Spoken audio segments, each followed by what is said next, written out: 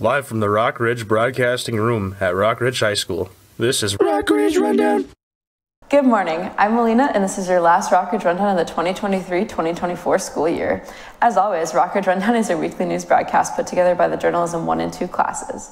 Today is Thursday, May 30th, and I hope your morning is going well. I have several cool stories to get to this morning for you, so let's get into it. Over the past couple of weeks, 6th grade students from Rock Ridge Elementary School have been visiting our high school for tours. These tours are a chance for them to get a first-hand look at what the high school life is like. During these tours, students are taken around the entire campus, exploring everything from regular classrooms to specialized areas, like automotive and shop classes. They get to see where different subjects are taught, from math to English, and even get a peek into advancing classes like those focusing on cars and other hands-on skills. These visits are important because they help students start to think about their future education and career paths by seeing all opportunities available at the high school level. Students can start to envision where they might fit and what interests they might be able to pursue in the future. Plus, it's a chance for them to get comfortable with the idea of transitioning to a new school and environment before they reach high school. Overall, these tours are an exciting and informative experience for our young visitors from Rock Ridge Elementary School. We have some very artistic and creative students here at Rock Ridge, and this really shows in our art classes, such as Miss Custer's painting class. Miss Custer is a very skilled and knowledgeable teacher who is always happy to help. In painting class, students don't just learn how to paint, they also learn a lot of history about it and how certain things about your painting can create and affect emotions. As Miss Custer likes to say, students create a feast for the eyes using different colors and focus points. Some of the paintings the students have done this semester are landscapes, visionary art, impressionism, animalistic paintings, and abstract. If you get the opportunity in the future, consider taking a painting class. Even if you aren't the most artistic person, there's a spot for everyone. Thursday, May 9th, 10 of the Culinary 2 students went to the Library Pizza in Duluth for a burger competition with 2 teams, Rock Ridge Green and Rock Ridge Black, competing against Duluth East, Duluth Dunfeld, and Cook County. Rock Ridge Green team had a burger called the Big Kahuna, a Hawaiian-themed burger. Rock Ridge Black team's burger was called the Curd Burger. The Rock Ridge teams went into the competition to have fun and for the experience. The Rock Ridge Green team ended up winning the competition, with Rock Ridge Black also placing 3rd just behind Duluth Dunfeld. After the short break, we'll be back with Sports with Stingleby! Final episode! Yeah! This is Thomas J. Stingleby here with the final Sports with Stingleby segment ever. Today we have something a little different planned for sports. We have decided to put together a best of Stingleby highlight reel. Included will be my best moments in the rundown, announcing at sports games, and anything else exciting I might have done. You know your boy Tom is always up to something silly. Let's hope the cameras didn't catch me lacking anywhere in this. Anywho, let's get into it. So their solution was taxing American colonists. Thanks, Sherry. Now let's take it over to our chief meteorologist, Alan Butt-Cheatsky, for the weather. What's it like out there, Alan? Cold! Anything else? Teabag! All right. Let's hear from our news analyst, Ely Von Hoo-Hoo-Dilly. Ahoy, hoy! That's not going to be called for icing, but the Spartans will come right back from that. Pop-Tart, goodness gracious!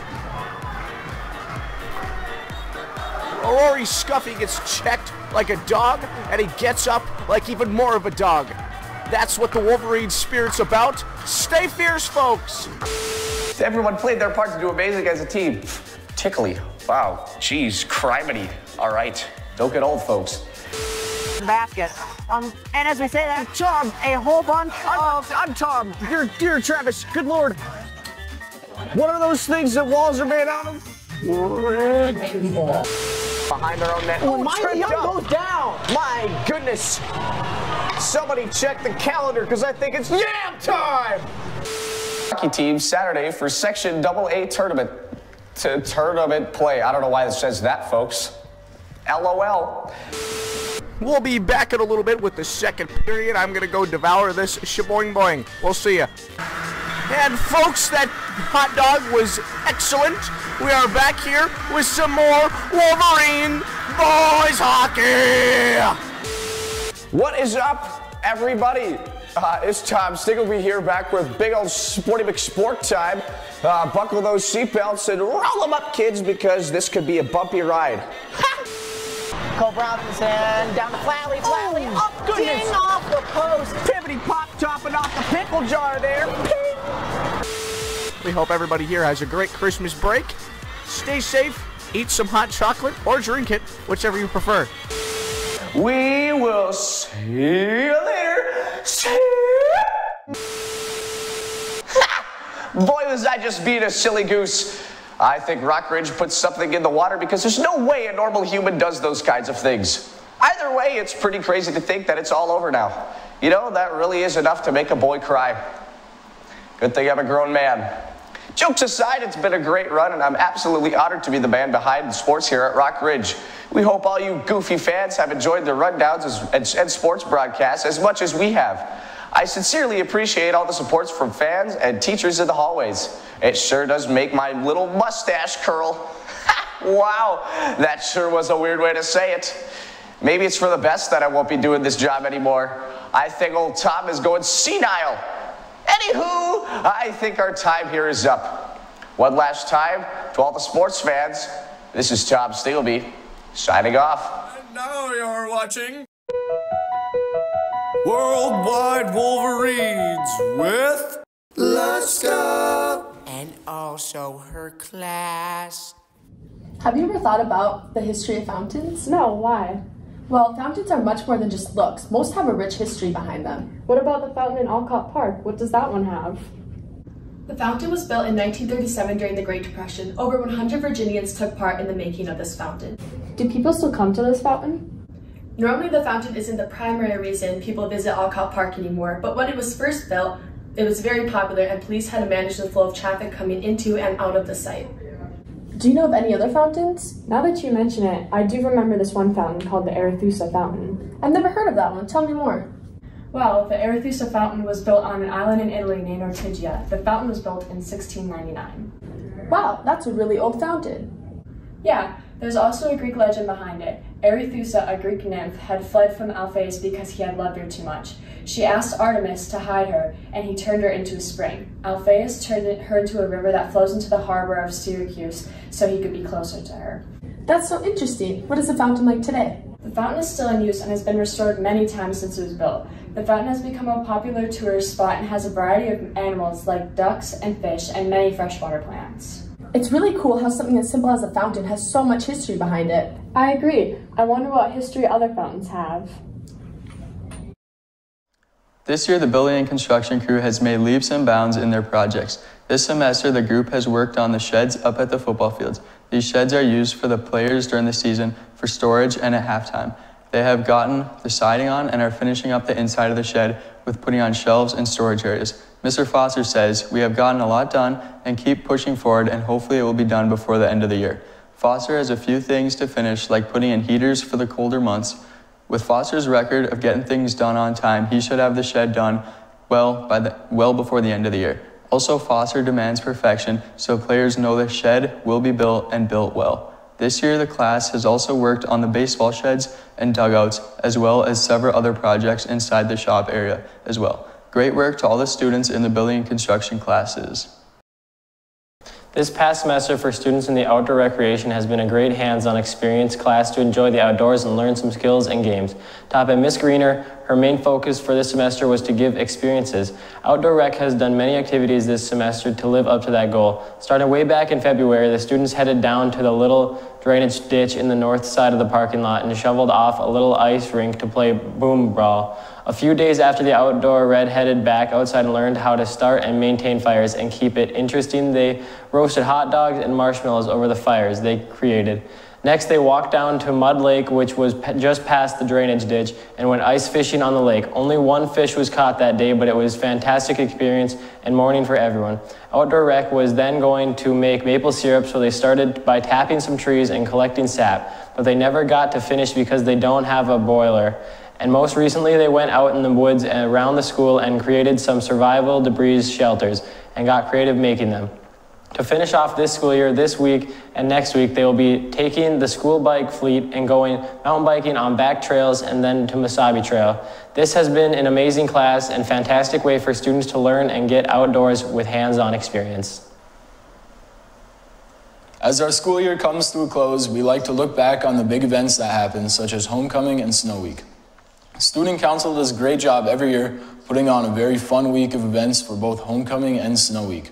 Homecoming and Snow Week is always a blast. We always have a good time setting up for the weeks, even though it can be stressful and take a few weeks, said Cora, who is a member of the Student Council. We would also like to thank the teachers and staff members who helped to make these events a success. And thank you to all members of the Student Council for an awesome Homecoming and Snow Week. School year is quickly coming to an end. Teachers and students are all excited for summer break and have a lot of ideas on what they will be spending their summer doing. Most kids hang out with friends and spend time outside. Teachers do the same, and some might even get another job. All right, I'm with Mr. Golobich. So, what was your favorite part of this school year, Mr. G? Being in a brand new school, enjoying all the new things with it, the new spaces, and it's been a fun year. All right, so what was your favorite class to teach this year? I would have to say AP Government. It's always my favorite because I enjoy teaching government. All right, I see. So, what are you most excited about when the school year ends? Not having to deal with kids the last couple weeks of schools when they're all rowdy. All right, I see. You got any summer plans? Just hang out with my kids and be outside as much as I can. All right, thank you, G. Thank you, Mr. G. That's a wrap today with Mr. Golobich. We hope you have a great summer. All right, who am I here with? Joshua Sonino. All right, and we never really see you on camera, so what do you do behind the scenes as broadcast manager? So as the broadcast manager, it's mainly my job to edit the script and decide what stories make it and what don't. When a story is good to go, when our writers have done a great job and I can put it in the script to go live, I just put it in. I'll maybe edit it with to fix up some grammar, some spelling, but ultimately it's their story, goes in as they had it. If a story is close but not it, I might change a few things, make sure it's presentable for the camera, it's school appropriate, and it's just a good story all around. And if a story's just not there because someone was having an off day, it just wasn't it for that week, or we didn't have enough room for it, I hold it, save it, and we either reuse it later or we just never sees the light of day. That's broadcasting for you. All right, thank you. He's ready. I don't know why I'm asking him if he's ready. Okay, here we go. Remember what we're doing at the Benigi? Yeah, dude, look. This is John J. Still be here. Yep. Yeah. See ya.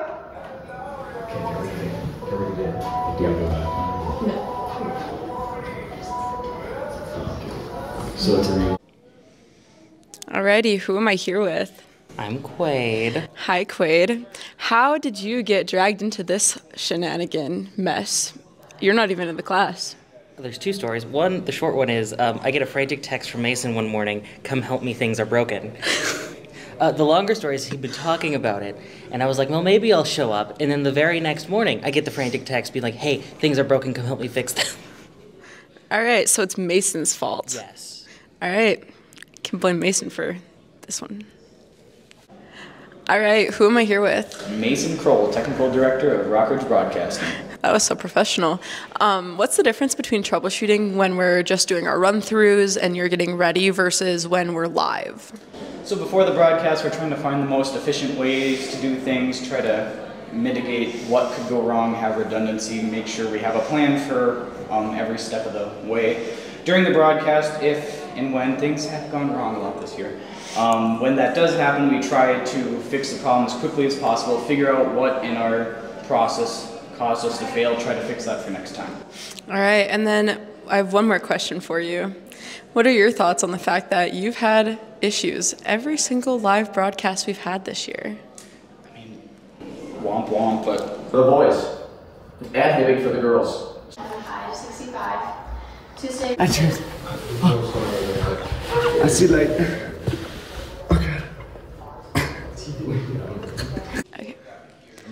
Okay, who am I here with? Austin Shackman. All right, and you are Tom Stingleby, the man behind the mask. How did that become a thing? I think it was 10th grade. It was like a Let's Go project, and I think it was the Boston Tea Party project. I remember it's still on my YouTube channel.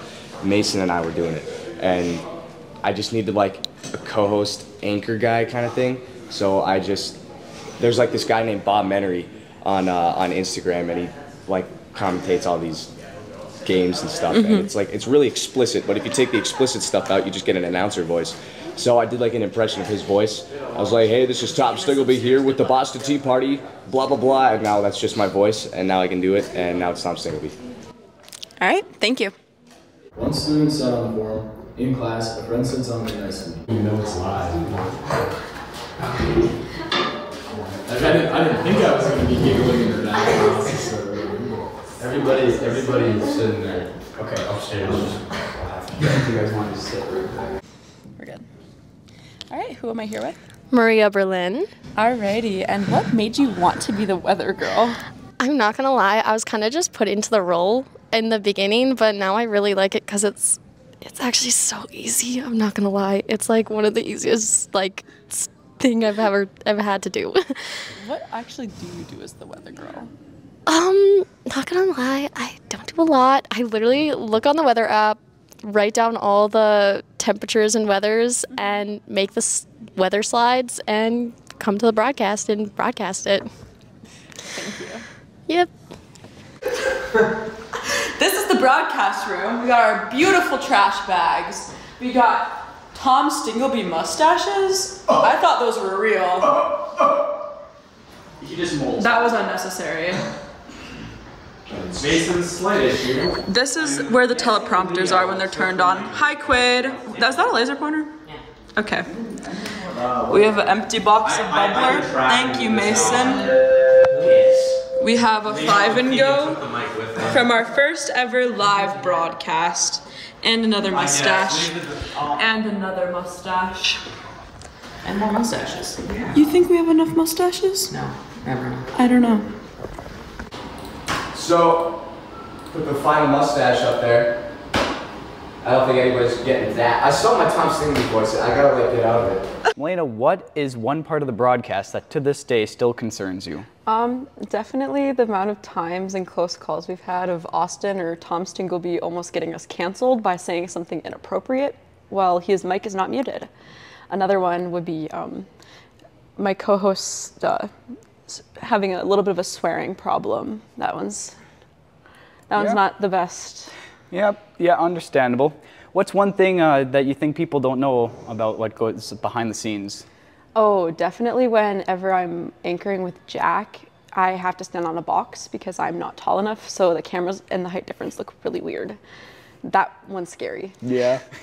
All right, thank you. Yeah. Hey, I'm here with Tristan and Jalen. Jalen's for basketball, Tristan's for cross country. We're doing a senior recap for sports. What's the most fun memory you guys made during your sports seasons? Jalen for basketball. I would have to go with the playoff game at Denfeld. We came in, being the higher seed, the lower seed, and winning. Can't forget Leo eating I think 6 Uncrustables on the bus ride there. I think that was the most fun I had. All right, now Tristan for cross country. I'd have to say the Roy Griak meet. Griak, yeah. It was just generally a really big cross country meet. A lot of porta potties, they had an entire wall of porta potties, pretty good. The bus ride there was pretty fun, messing with people, on the road, looking at them. Overall, fun meet. I did terrible though, but really hilly, but it was a lot of fun. All right, thank you guys. All right, I'm here with Ian Lucan. How you doing, Ian? Oh, I'm doing great. All right, this week we're doing senior recaps for sports. I'm using Ian for football because Ian was in football. Ian, what's your favorite memory, including a football coach? Oh, honestly, the everyday slander on Tonka, the relentless just calling him out on anything and everything, and watching the man fight for his life chewing a pack of gum in one practice, a whole pack of gum in one practice. And if you know, you know. Good old Grimace. All right, thank you, Ian. Here, I'm with Travis Bird. How you doing, Travis? I'm doing all right. All right. We're doing a weekly senior recap of sporting, and Travis is doing skiing because Travis is in skiing. So, Travis, what was your favorite course from your senior year? My favorite course my senior year would have to be the Helsinki run that's run 2 for the boys at Giants Ridge. It was the MLK invite over that weekend. It's a Monday. Everybody has the day off, and it was just a really good run. Felt solid overall. I ended up with a really good result. It was a really big race. I ended up with 11th overall, and it was just fun from the top down. Sounds fantabulous. Thank you. We've had an exciting school year this year with lots of different activities ranging from snow week to making new friends. This school year has been packed. The combining of schools has given us a lot of exciting opportunities. Lunabelle Stevens says her favorite memory from this year is joining a group of journalism students for tea time where we talked about school events. The students have a lot of fun with popular movies and things that have been happening recently. Miley Jean Lorenzi says that her favorite snow week memory is doing the Barbie dance for the Pep Fest. Melania Duffy also commented that her favorite memory from this school year is meeting up with her friends before school. Sounds like the Rockridge students have been enjoying their time this school year. Can't wait to see what next year brings. Unfortunately, that's all we have time for. Thank you for joining us this morning for the season finale of your Rockridge Rundown. I hope you all have an amazing summer vacation. I will not be seeing you next year.